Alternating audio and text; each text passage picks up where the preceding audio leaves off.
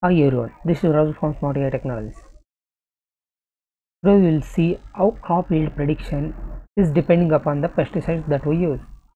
What type of pesticides and what is the main content of that pesticide and what is its effect on our crop yield. So before moving there, first we will check our data set. How is our data set and what are its parameters and what are the parameters that we are going to use in our code as an input and as an output. So it will be entirely coding stuff.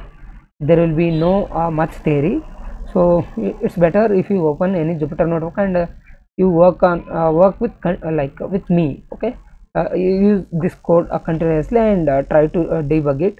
If you get any error, check in the code. Okay, otherwise just message us to the given number below. You can WhatsApp there. Okay, if you get any error or if you need any support. As a first part, I am going to import my data set, which says Karnataka complete dataset pesticides info. It means I have a dataset of about Karnataka. Actually, I have for whole India dataset. Here I am going to first use Karnataka dataset. So I am importing that using pandas. Then you can see I am displaying some data. I have state, district, year, season, crop, area, yield, temperature, humidity, pressure, pesticide used. Okay, our concentration should be on these things. What is a pesticide? Here pesticide is given in numbers. Why? Because if we give names, it may it is not good. Okay, so to do that, I am just giving you numbers for pesticides 1 2 3 4 5 and pesticide type. What is its type? There are 5 types of pesticides. In which class this pesticide belongs to? Whether it's a herbicide, desiccant. This type is based on how it works, and after that what is the highest chemical component of that pesticide, whether it is chlordane, iodine, it will be having so many chemical components, but which is highest level, that is given there. And after that new column is there. Sorry, one unwanted column is there, that is unnamed 0. So I am going to remove that first and I am going to check my dataset information. Here I will be getting what are the columns are there, state, district and like that, and I will be getting what type, data type, what is their data type, whether it's object, int or float. This I need to know because in the end all my columns should be numerical, so no column should be object. We need to do something to solve this problem. To do that I am going to check here. You can see here float or 2, float like columns which are float are 2, int 64 or 5, object are 6. So after that I am going to check for my dataset columns. So what are the columns are there? State, district, year, season, crop, and after that I am going to see what are the null values are there, like which column is having how many null values. In that we are going to get like yield column is having nearly 43 empty values, that is null values. You can see I am getting a mean value of area. What is the mean value? Mean area, it means 83 or 840 hectares of land that is grown for each like normally that is a cultivated land. Then I am going to display some df dot head, like head values of it, and after that I am going to display the data frame. Now I am going to check it graphically, the relation between my x value will be pesticide used, what type of pesticide used and how it is getting affected on my yield, and for which crop it is getting affected positively or negatively, and in which season. So this single graph will show us all these information that you can see here. Here we will be getting to see pesticide 5 is giving better yield, and also this sky blue, dark sky blue comes here, brinjal, arcanate or like that color. Okay, and safe is plus nothing but whole year. If that crop is grown whole year, that pesticide used, fifth pesticide is giving us the better result, whereas 1 2 3 4 5 1 2 3 4 are not giving like the yield, that when we use these pesticides the yield is not good at all. Okay, fifth pesticide is working better. Now what type of pesticide is good and what type of pesticide is bad. To do that, when I plot the graph, you can see here herbicides is giving better yield than all other, okay, and it also in most sky blue. It means it comes under grapes, brinjal, citrus fruit there, okay, dark sky blue. Now you can see it with the weather, with the humidity, what will be our yield. Okay, when humidity is under 40, it is better. If it's more than 40, it's where we are not getting any good result. Same you can see the pressure 1011, here we are getting the better yield. And season whole year, if someone grows the crop whole year, always you will get the better yield. And then I'm plotting a few more graphs there. What is that? Area handled, temperature handled, humidity handled, season handled. The same thing which I drawn above, I'm plotting it again, okay, but together, which will make us to analyze very easily. Here I'm district and season, okay, district and season wise I'm plotting, and after that we can see temperature and yield, but selected data. Okay, that's why you can see small graphs here. And after that, mathematically I need to know what will be the effect of my values on my target. Target is my yield, my values, my concentrated values are pesticides used. So for that I am going to plot correlation matrix. You can see once I display correlation, you can see pesticide used and yield, where they meet, it's 17%. It is positively related. It means when you use particular pesticide, it affect on yield directly.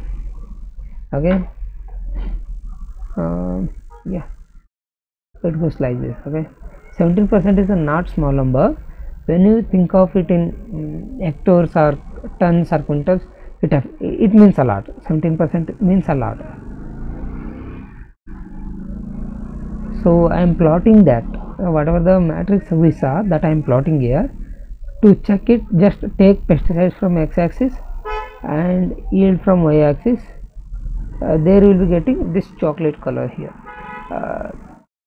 So this color will match here 0.2, near to 0.2, that is 0.17, what we saw about the same thing, but graphically we are showing. Okay, so once we get that, we understand it is positively affecting my yield.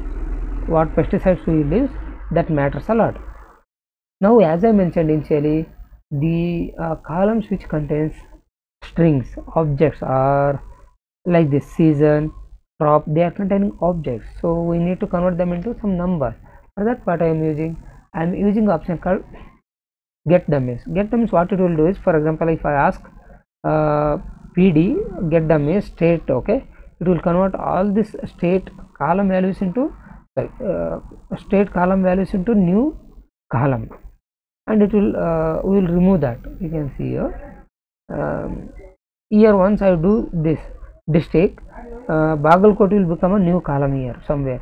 You can see sunflower, sugarcane, crop become a new column, because I am saying this column should become a numerical, or get dummy it should do new column. Wherever that sugarcane is used, it will become 1, otherwise that entire thing will be 0, like that. And after that we will remove those things. We will remove these things here. They will be there. Okay, new columns will be added, but these new old columns will be there. I will try to remove those old columns here. So here I am dropping them, removing nothing but I am dropping it from my data frame. Once I drop, you can see all my data is entirely Bagalkot. Now it was a part of state column, district column. Now it will become a new column. Where it matches with Bagalkot, it will become 1, otherwise it will become a 0. So now my entire data set is numerical. So now I am going to use min-max scaler. Okay, my area is very ranging it from a small number to very high number. So to minimize the loss, I am going to use min-max scaling. It is just like a normalizing. Okay, about this I made one video in my YouTube channel. You can say that what is this minmax scaling or normalizing. So then my entire data set is available. From this I just yeah, these things I left before actually. Pesticides and get dummies I didn't do for these things, I done it now, these two columns. And then you can see next my main purpose is if there are any nulls. Actually we have some nulls, 43 empty values are there in our yield column, so I am going to fill them with some mean values of that particular column. So once I done that, I am going to split my data into train and test, and first initially I will select what is my target output, or like y, x and y, what we say are a, b, you can mention. Okay, my target is yield column, my inputs are other than yield column, everything is my input, that is from data frame I am going to just drop yield, and that will be a nothing but a, you will be having all the columns except yield, that will become my input. So that's what I call feature. Okay, so all the features are nothing but the a dot columns, like column of a input are my feature list. So here I am going to split my data into train and test. That I am split into 30 and 70. 70% will be for training, 30% will be for testing. Random state we will use to shuffle the data before splitting. Okay, once we have the data splitted, I am going to build models here. First I am going to standardizing or rescaling the data. Once I done that, first I am going to use my model random forest. Okay, once I train my random forest, my auto score is 76%. Auto score says what is the percent of accuracy, it's almost equal to accuracy. Okay, that I am using. So for random forest it is given 76%. Okay, and after that cross validation I am doing. Then also okay, and I'm just displaying the predicted values here, some predicted values, and after that I'm going with SVM, that is SVR. When you see SVR is giving 83% of accuracy, and then I'm going with XZ boost. So XZ boost is giving around 94% of accuracy. Here you can see that. And then I'm going with linear regression. Linear regression is giving 24% accuracy. So among them, where we are getting better results, XZ boost is giving 94% of accuracy. So you can tune this. Okay, you can change the hyperparameters. There are so many options, right? You can tune, but anyway in the end you will be getting good accuracy for XZ boost itself. So now you can take this model, you can save this as an pickle file, you can create a user interface where you integrate this, and there you can feed the input, which type of pesticides they are planning to use and all those stuff, and you can predict the yield. If you use this type of pesticide, here the data set can be made somewhat like more general, like you can add some other parameters also about pesticides, there you will get good results. This was all about today. Thank you very much for watching, and happy new year to everyone. Be happy, and all your wishes and your ideas, all your plans will come true. Thank you very much.